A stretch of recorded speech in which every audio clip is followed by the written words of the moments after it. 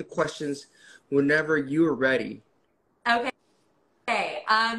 The question I was asking in the comments was, what's one thing that you're grateful for today?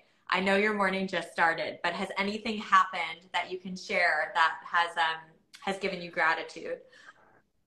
I'm, I'm two things.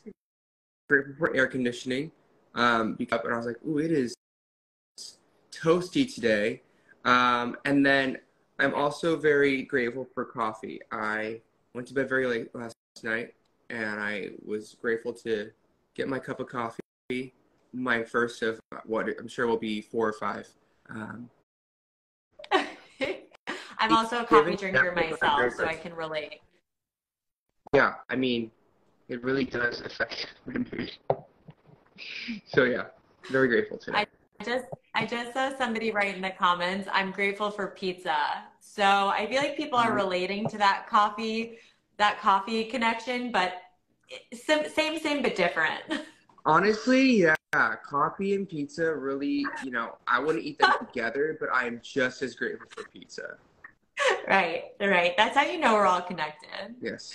Um, so what does a morning look like for you? How do you start your day where you get your mindset right? Honestly, it kind of changes every day. I'd say traditionally and typically, I'm a person that's like, I'm sprinting out the door all the time. Um, I'm up, brush my teeth, try to look decent, and I'm like sprinting. I'm always like, oh no. Um, but I'd say as of this year, I've tried to make it different where I'm up, I do like a quick skincare thing, have a cup of coffee, and I always listen to a podcast while I'm getting ready. And it just tries to get my brain thinking like as soon as I possibly can. Sure. So like by the time that I'm, in an interview or a conversation or in the studio, I'm fully there and present. So it's like this warming up period where I can be easy on myself, just doing things that warm me into them, if that Sure. makes sense. Sure. Do you have an evening routine, like a way you wind down, kind of on the other side? No, not necessarily a routine, but I at the end of every day I find that I need to take time for myself, just like completely be alone, maybe, um, and do whatever I want to do, and that could be watch a drama, or just like listen to music, or have a glass of wine, or whatever it is. It's like the moment of my time to be really gracious with myself and give myself time to kind of reflect on the day. And I realize that if I don't do that, I end up really stressed. And so that's kind of what I do on a daily basis. It's usually in the form of like, put some music on, watch maybe something on TV for a minute, or listen to a song, and then I'm off to dream world. That's great. That's great. Yeah, dream world's where you want to be after a long day. But sometimes it's not always easy to get there if we have a ruminating mind or kind of still stuck in the Yeah. daily grind. So Well, I think the other thing is like, oftentimes I find myself like spiraling or like overthinking things and like thinking back on my day. I'm like, oh my God, did I say something wrong, or did I do something wrong, or whatever? And oftentimes, like, I'm completely fine. Most mm, times it's like completely fine. It's just you need to go to bed, yeah, and you just need to have a fresh start. right. And I think I had to tell myself, like, if you go to bed, get a few hours of sleep, you're gonna wake up and everything's gonna be okay. Yeah. And it always is. So sleep is our friend, and it's weird for me to say that because having like building my career and getting to where I was, I literally thought like sleep was the enemy, because I was like, I Sure. need more hours in the day Right. to do more things, to be more accomplished, or to go after a certain goal or whatever. But it's really wild how important sleep is, Yeah. in being healthy, both physically and mentally. Exactly. Yeah. I think you just touched on a really great point. I think we're seeing now in society that burnout is real, and we used to live in a world where it was glorified to burn the candle at both ends, Yeah. right? To be at the office all night or to be exhausting yourself, and it was kind of a badge of honor, right? Look how much I'm working. Right. Can you talk a little bit about how you have been able to navigate such a busy career, and you're on tour and you're working on mindset, you have so much going on. What's your recipe for staying balanced? It's hard. I mean, finding balance is a very hard thing, and I think, like you said, for a long time, I think we're finally getting to a point in culture and society where we could talk about being like, hey, being busy constantly is clearly not a good thing. But like you said, there was a moment where it was like a badge of honor. Like, you define your success or your metrics for success by how busy or booked you may be.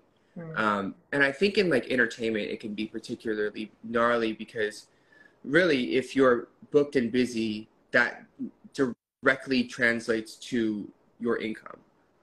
Being able to go to an event or show up and perform or be in a project, like that is how we quantify success. And so we are at odds in terms of how we think about our mental success and our emotional success and our physical success versus our standards for career success.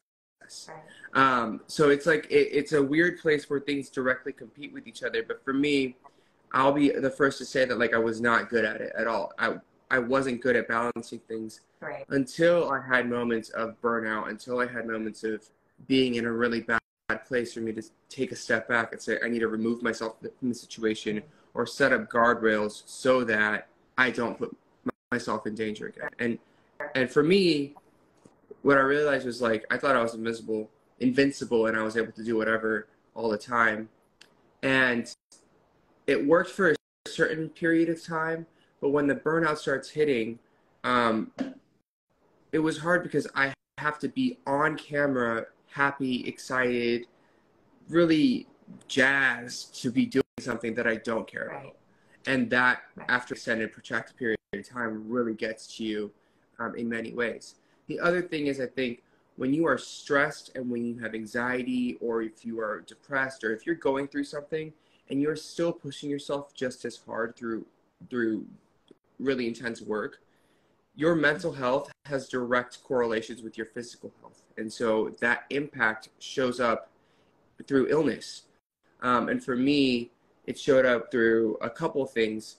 I had a couple panic attacks where I thought I was dying. I had what I thought was a heart attack, and I thought I was gonna die. Turns out it was a panic attack, stress, sleep induced.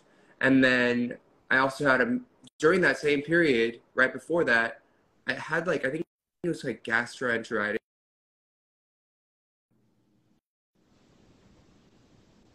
Normal food or drink coffee or drink any form of alcohol, anything acidic for like 3 months.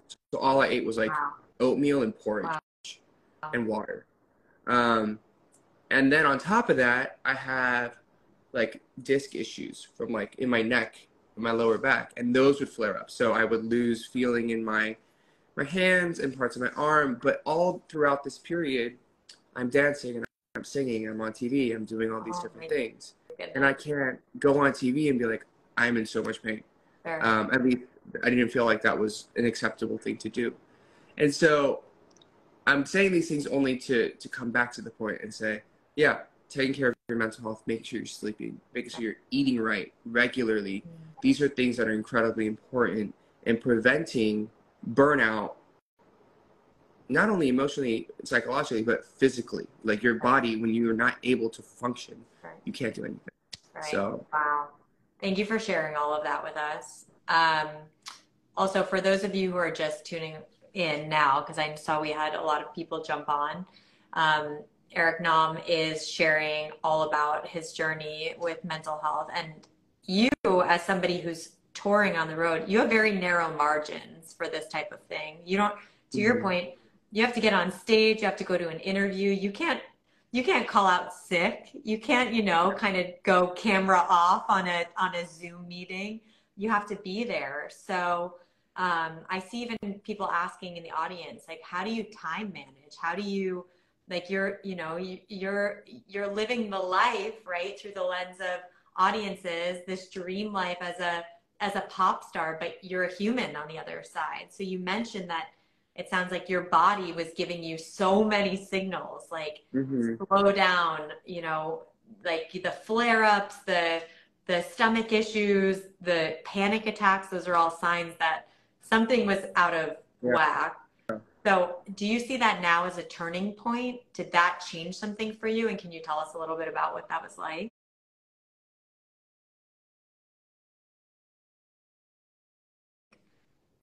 Yeah. I think a couple things, like one, real, you're not able to do anything, and that physically,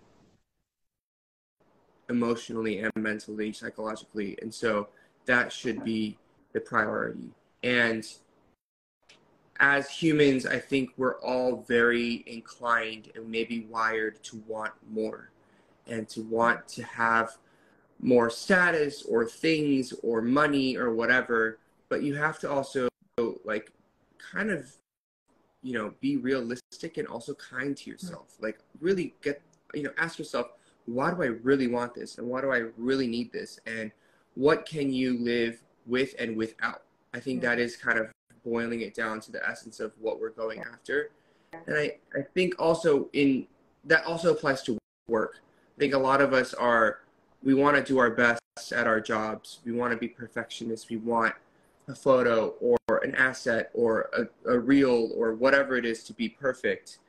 But also knowing that it can, there's a chance it just isn't. And that's fine. And you just have to be very gracious with yourself. And there are things that we do as creators or as artists, and we're like, if this isn't the perfect color of salmon, whatever, it doesn't work. Right. But also knowing that, like, for the majority of the people, the 99.99% of people who are watching it, they have no idea. They don't care. Right. Um, They don't care if it it's is, the right salmon. no, they don't. And so having that, taking a step back and being very kind to yourself, I think is very important. So for me, again, it was, let's be kind to yourself, take care of your health, be a little more lenient in what you're doing with your work, and not everything has to be 100%. Obviously, try your best, but don't beat yourself up over it. Right. And so when I started to change my mentality that way, it really allowed me to breathe. It allowed me to take time for myself and say, let's take that energy and put it towards maybe sleeping a little more or going to the gym or listening to something that I really want to. And for me, I think the way that it became easier is like taking care of my mental health isn't necessarily talking to a therapist. It isn't meditating. For some Right. people, it's the perfect thing to take care of your mental health, but for a lot of people, therapy is too expensive and it's not, something that's very accessible. For me, I was told that I was not allowed to get therapy when I was in when I was in the label Wow. system. And so it was like, okay, what can I do? What can I utilize to really take care of myself? And just being very mindful and self-aware of what works for your body specifically, I think was the most important thing. So that was a very long-winded answer, but that's kind of how I No, and address it. you touched on some really great things. One thing that stood out was that you said that you weren't able to access therapy in the record system that you were in, the label system. So what were some of those things that you were able to access when you started feeling panic and sick? I think for me, the biggest thing is like a great support system, a Mm. group of friends, family. Not, I know for some people like I don't have that, and that's part of the reason I have stress or anxiety or depression. And Yes. but for me personally, it was, there is a one-on-one therapy with like a professional license there. There's also a lot of therapy from people who are like-minded or people who support one another. And for me, I think that's where it came from. It was more of like a group of friends who we all had our different challenges that we were going through, but we were very open and honest with each other about what we were feeling and the difficulties we were going through. And even if it's not a solution, speaking and talking about your emotions and verbalizing them and being able to point at a situation or a condition and say, this is what it is, let's Mm. label it, so we can then start to manage it or like collectively try to come up with solutions. I think that was my form of therapy. Um, which is, it wasn't like an intentional thing, but looking back at it, that was what happened. And so when people think, oh, I need therapy, but I can't afford it, I think it's, who can you look to around you that loves you, that cares about you, or you have something in common with, that you can have these conversations with it, which is just as important and valuable. I think the power of community is so important. I think we saw that in the last couple of years, that people were able to lean on virtual communities to supplement, or even in some regards, you know, when things were, you know, at the height, kind of like take the place of a physical community. So what, for the people watching, what's one way that our viewers can show up for their communities? Like, what is one small thing that people can start doing a little bit better to be an ally or a support system for those around them? You know, I think it's almost so simple, but it's very much, it's just like, just listen. I think that's it. Just listen. And I know it's hard because I've been in situations where I have people just emotionally completely dump on me, where I'm like, this is so much information and I actually don't know how to deal with it, and I don't know what the right proper response is. But more often than not, it's just they needed to get it off their chest and say it out loud. And they wanted somebody to just be there to acknowledge that what they were saying was being heard. And I think that is oftentimes more than enough. And I know we live in incredibly busy times, and we are so connected digitally, but not so much in person sometimes. And it, because of that, it's harder to even set those bridges up so that these conversations can happen. But if you're able to be present and say, hey, if you ever need anything, just talk to me. That is more, I think, more than enough to get the conversation rolling, and the ball is in their court rather than yours. So just being generous with your time and energy, because it is incredibly taxing to sit there and listen to things that may be very difficult for somebody to go through. And so it can seem simple, but it's actually so important and so valuable. So yeah, it doesn't have to be something grandiose. That's great. That's great. That's a good piece of advice. Sometimes just being there so that people don't feel alone in their journey, or that they're the only person that's ever experienced, you know, whatever it is, grief, sadness, anxiety, just having somebody to listen to. That's a great way to show up for your community.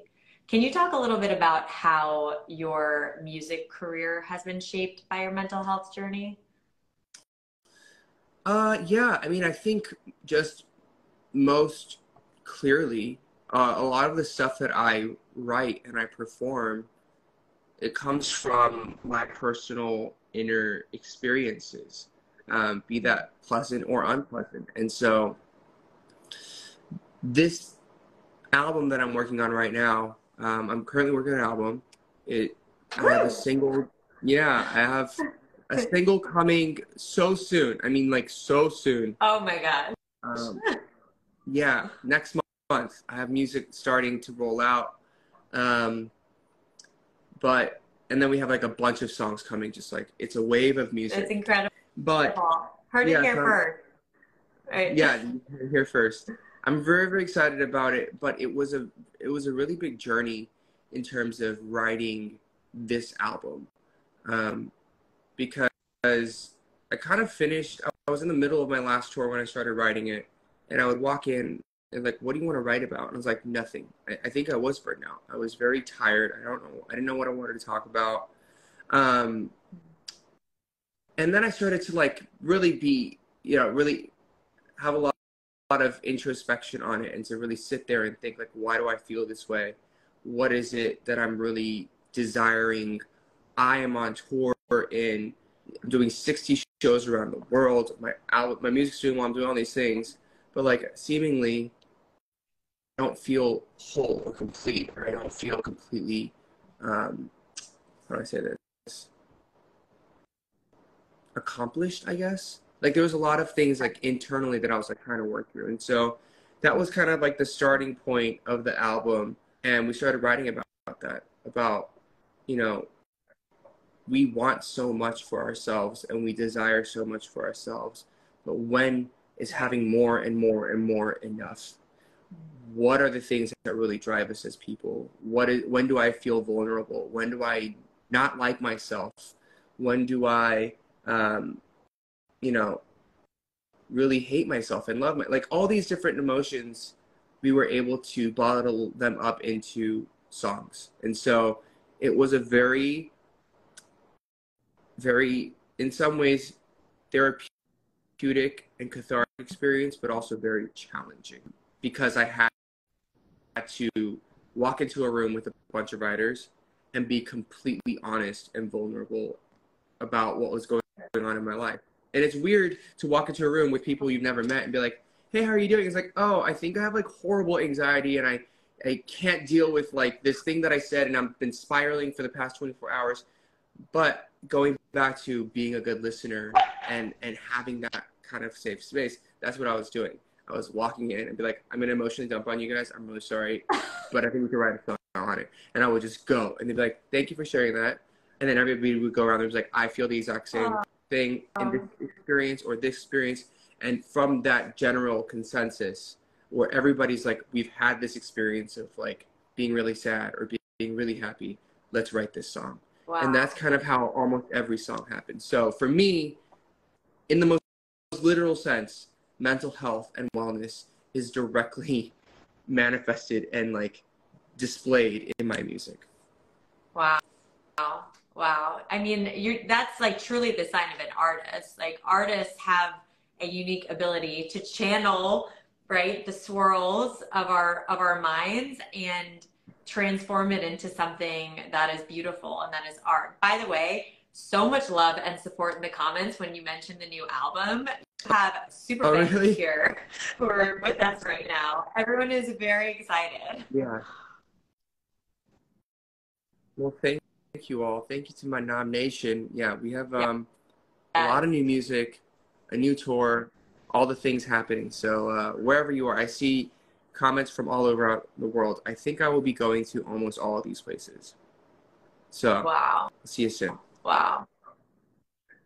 Someone just commented, art is expressing your emotions, which it sounds like is exactly what you're doing. And you walking into, a studio session, kind of like word vomiting, and then giving other people the permission to share what's going on in their, in their minds, creates this kind of like unity. And then from there, you create art. Like that is beautiful. And I think the world could really benefit from a lot more of that. So thank you. Yeah, absolutely. No, I mean it's weird that that's become the norm, and I think it's a good thing. Again, going back to like group therapy, and that's kind of like the form in which it manifests for me. Um, but yeah, no, I'm really excited about it and the album and the music, but also like grateful for the people around me that have been patient enough to listen. But that's to kind of pivot to mindset, which is like what it's a company that my brothers and I set up. It's a platform, a wellness platform, and that's kind of what we really stand for. Having artists talk about these things in an open way to kind of encourage and normalize these types of conversations. And so, if you go to like Mindset by Dive Studios page or the channel, there are like all these artists, musicians, actors, etc., talking about these things in a very public way because it's valuable not only for the artists ourselves, but also for fans, I think, who find a lot of healing and meaning through our music or the stuff that we do. But to literally, instead of us being kind of what I was referring to through that vague lyric, I can literally just say, I was having a panic attack, and this is what I'm talking about. And for us, that's like kind of the best way of using our platform for good. And what I've been trying to live by for the past few years. Right. And I feel like that is why you have the most loyal nomination following, is because you show up exactly, all of you, whatever mood, happy, sad, whatever it is. And then you give that to people and you give them the gift of seeing what vulnerability looks like. And then in turn, they can be vulnerable with you. So it's just creating ripple effects. So that's great. And I do want to switch gears because we are celebrating Asian American Pacific Islander Month this month. And I wanted to ask you, as a Korean American, what has your experience been as far as your heritage, and how has that shaped you? Um, yeah, I am very proudly Korean American, and it's something that, I've spent 10 years in Korea now. Something that I never really was of Atlanta. I think Right.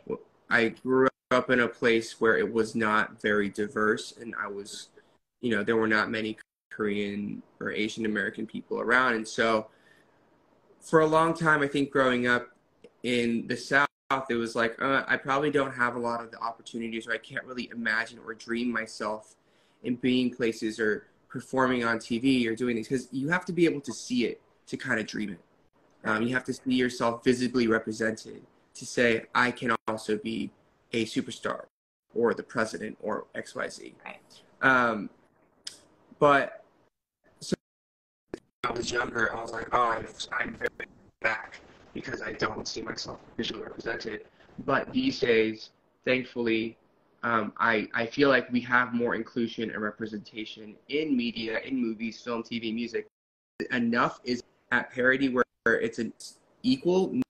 No, it's not, but that's what we're trying to strive for. But I say all that because in the past, I think there was a point where I was like, this is great, but I also feel very held back. But now I think of it as like a superpower, where as a Korean American, I am very, very Korean, but I'm also very, very American.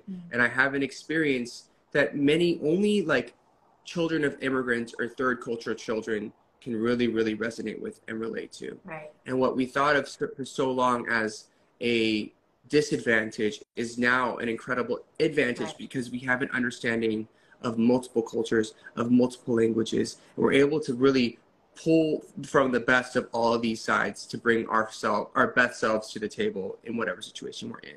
And so that's something that I'm very, very grateful for, and something that, I think is still new for us to understand and verbalize, which is why I'm like stuttering my way through. But it's really cool. It's really great, and I'm very, very proud and of my heritage.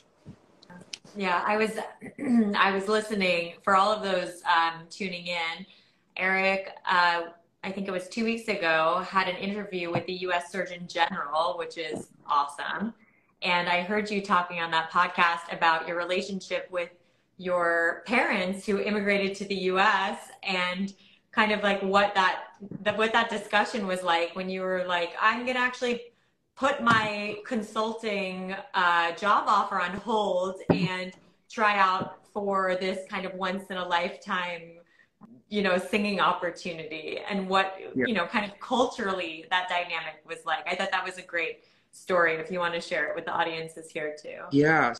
So I guess my job when I graduated from college was supposed to be a strategy consultant at Deloitte.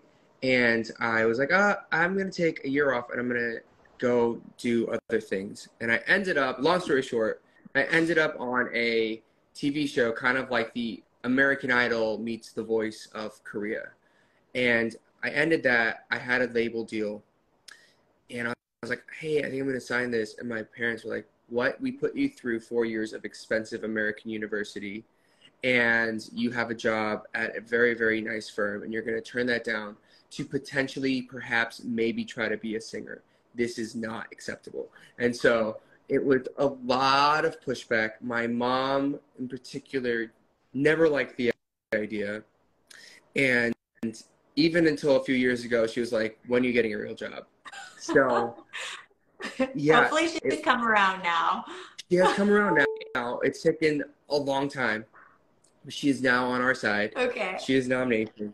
But it was, it wasn't the easiest journey because, and I understand it's like jumping into being an artist or a creator is scary. It's very Sure. much like there is no right answer, and you just kind of have to roll with the punches and trust your gut and your instinct to create music or art or whatever it is, and think that this will be, accepted and loved by so many around you. And so Right. it was hard, but here we are.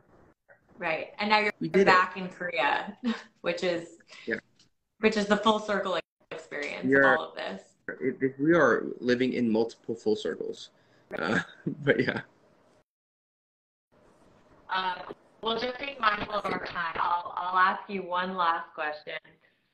If you could go back and give your younger teen self any advice.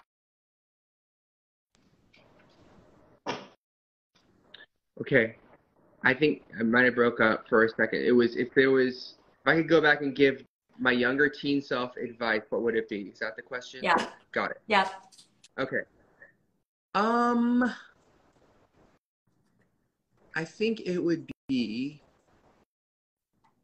mm, just go for it. Like really, if there's something that you want to do and something that you need to do, go for it. Because I think, you know, living with regret of having not tried something may be the most uh, painful thing. You don't know until you try. Right. Having said that, I think it's very, very open to criticism and be very, very, very open in understanding that you do not have all the answers. That is fine.